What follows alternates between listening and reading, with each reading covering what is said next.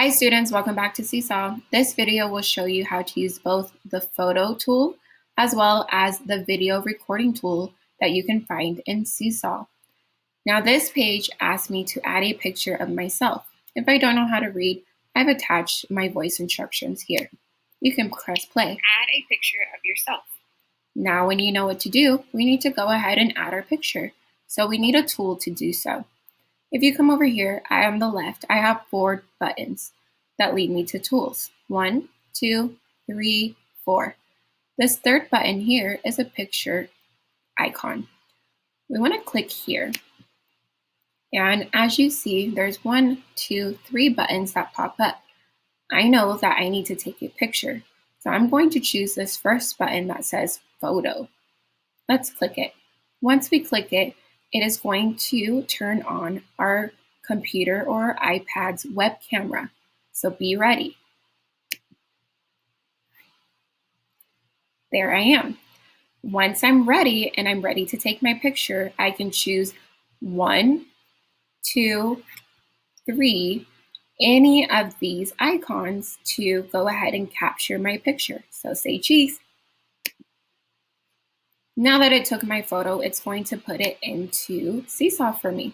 I also have the option to resize my picture so it fits in the space that I was given. If you'd like, you can leave it as big as Seesaw dropped it in for you.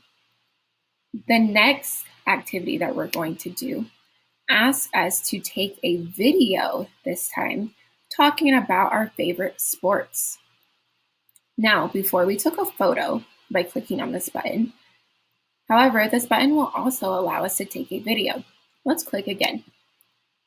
Once we see our 3 buttons, 1, 2, 3, and these buttons have different features. The first one was to take a photo.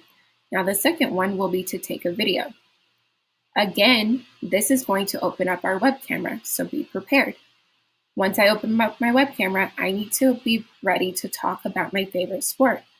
Let's go. When I'm ready to record, I'm going to choose any of the 1, 2, 3 buttons that will allow me to record. Let's go.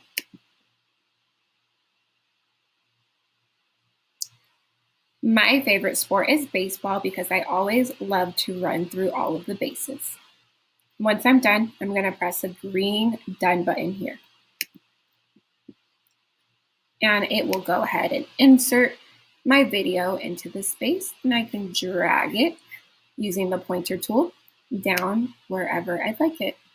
When I'm completely done answering all of my different pages, I can go through and make sure it's how I like it and click on the green check button to submit my work as always.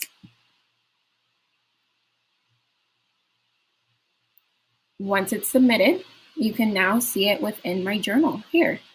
So now you can see all of the activities that I've completed here in my journal, and I can go through the different slides that I've completed and see and listen to my videos and see the pictures that I've taken.